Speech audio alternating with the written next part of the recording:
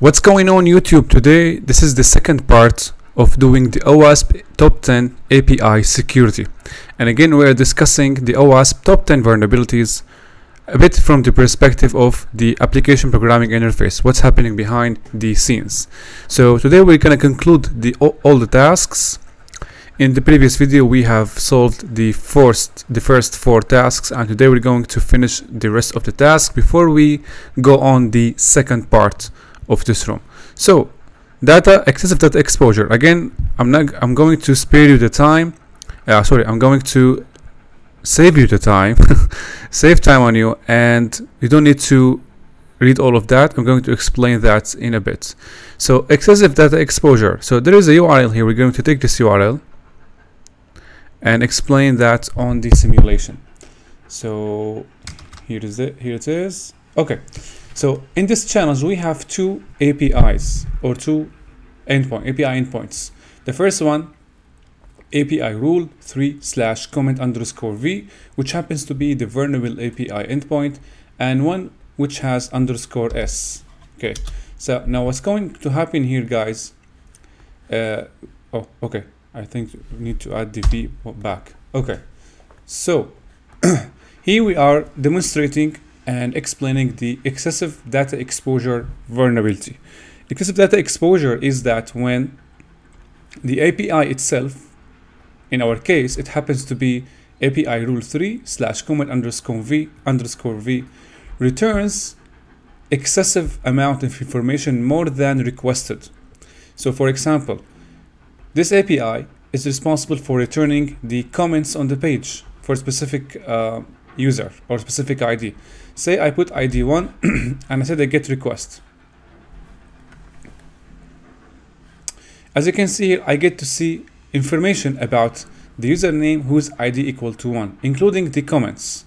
So that's what I'm interested in. Okay, now as a user who is requesting or who is sending the GET request, you only need to see the comment.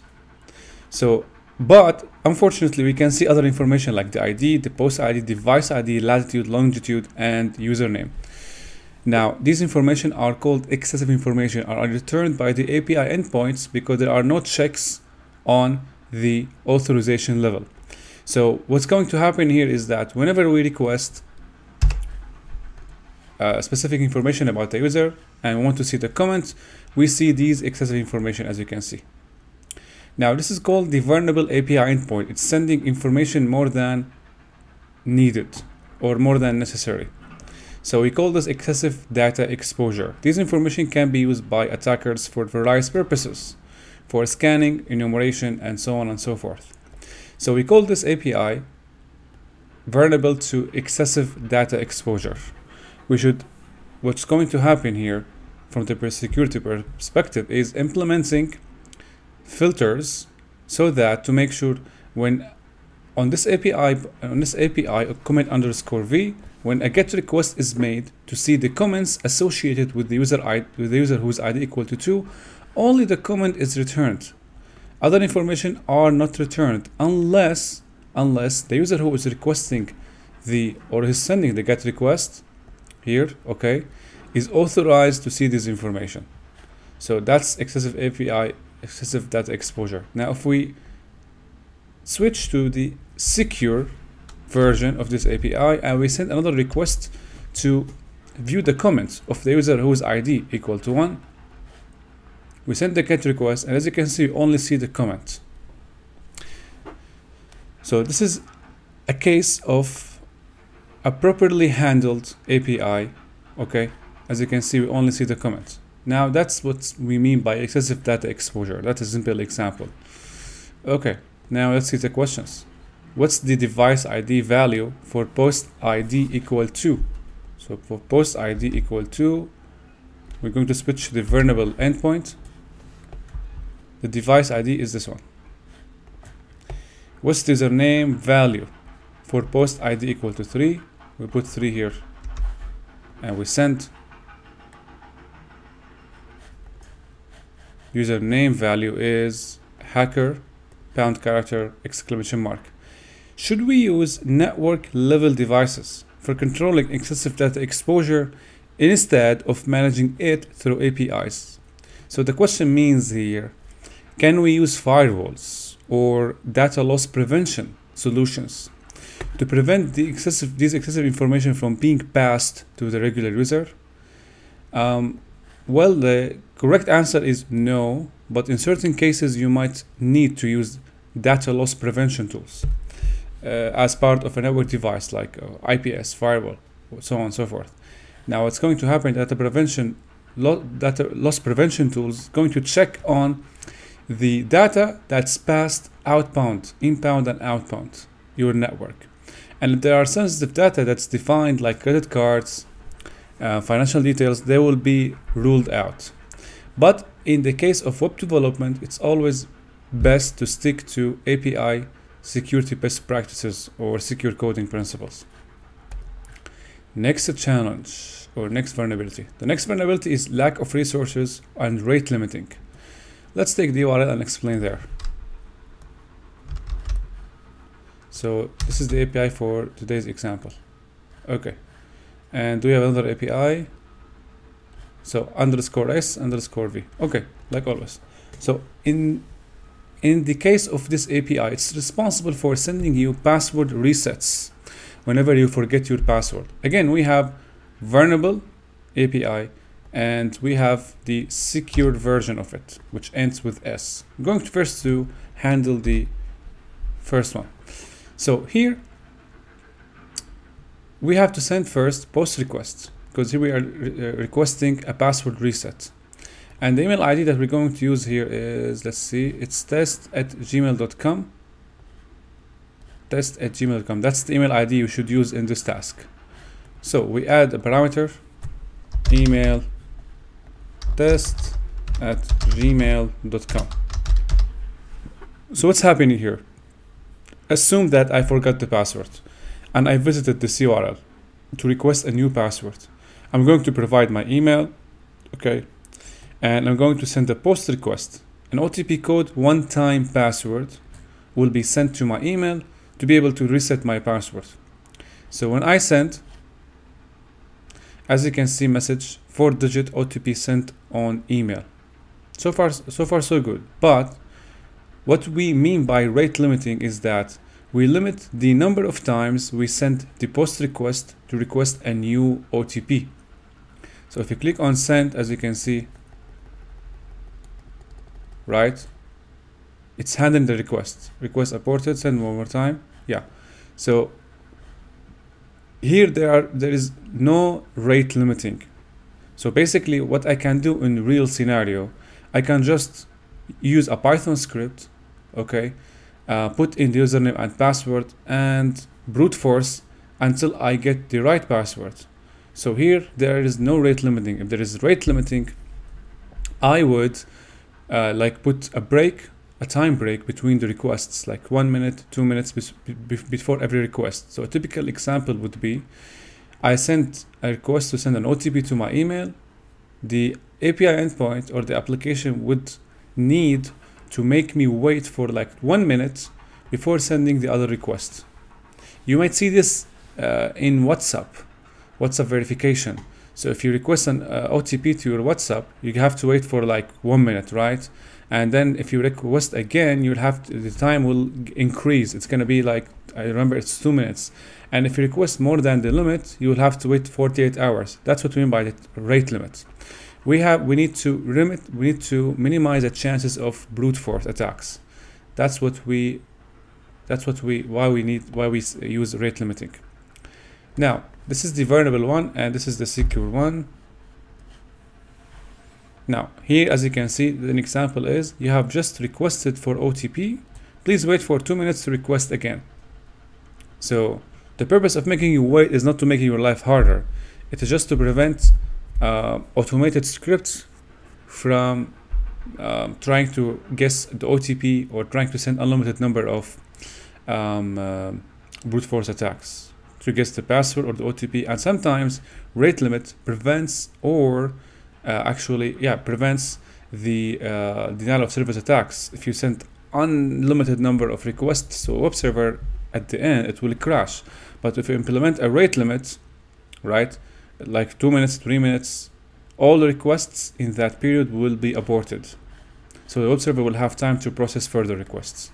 Can rate limiting be carried out at the network level through firewall? Yes, of course. Firewalls are able to implement rate limiting, and also you can use load balancers to distribute the balance or distribute the load on multiple servers. What's the HTTP response code when we send post request to the secure endpoint using the email hr@mht.com? So we take this email and we send a post request to the secure endpoint. We get 200. What's the message key value after a hey HTTP post request to using the email address? So we use this email address to find the message. Invalid email. Yeah. Okay. The last one will be broken level authorization. We have talked about broken level authentication or broken user authentication. And as you can see here, it's broken function level authorization, and here it's broken object level authorization. They're similar, in which what happens is that you actually are a low privileged user and you can perform the actions of a high privileged user like the admin. Let's take an example. So we have this endpoint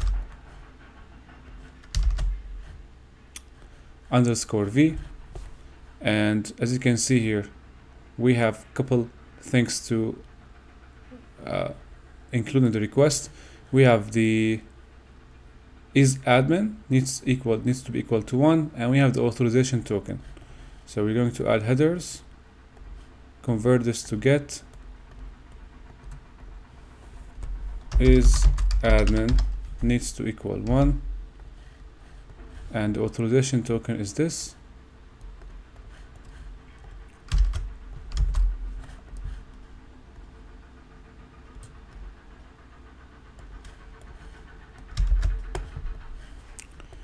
Okay, yeah, let's go over this. So if we send, as you can see here, we get, this is the response, and we get what seems to be information about users. Like the first user is admin, the name, the address, mobile number, the role, and we have the ID for the second user, which happens to be Alice, address, mobile number, role. So what's happening here? As you can see, we are sending the request to the users_v API endpoint, and we have these request headers that are necessary to return this information. If we put 0 here, as you can see, nothing. So isAdmin has to be 1. Same for the authorization token. Now, what's wrong with this? So basically, the problem here is that the isAdmin request header is equal to 1, yeah, but it's included in the request headers. So anyone who is able to intercept the request, if you use Purpose Suite, for example, and you send a request to this URL, you will see these headers in Purpose Suite, if you know what I mean. Complete request header. So here, you will see this in Purpose Suite. So you will see this request header isAdmin equals to 1. Now, if you are a single user, if you are a simple user, which doesn't have high privileges on the API or the website, this one could be 0, could be 3. But if you are able to play with this, eventually you will guess the correct one and not read the details. That's what we call broken function level authorization. A broken function makes you actually able to see the privileged information, or the information that only privileged users are supposed to see. So what we need to do here, we either need to encode this request header, okay, or we don't need to include it in the request headers. Either don't include it or encode the value. So if we put here S,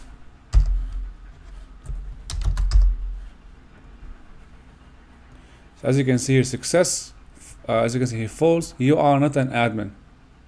So yes, the isAdmin equals to 1, I got the authorization token, but there are additional controls, okay, on the request that concluded that I am not admin on the site. So that's how it works. What's the mobile number for the username Alice? So if you go back to the v vulnerable one, and we get the information about Alice, everything, mobile number, role, you just answer them here. It's good practice to send isAdmin value through the hidden fields in the form requests, and we already mentioned that, guys. Nope, we don't set these kind of values in the request headers or the hidden forms. If we need to, for like specific purposes, or if it was temporary, it's better to encode them or to make them random. They change every time, like CSRF tokens, an example. What's the address flag of username admin? It is this. So this way, guys, we finish this, and in the next video we're going to handle the next part. So next part, let's see the next part. Search, hide, new. This is the next part. Okay, guys, I hope you like that, and I will see you in the next video.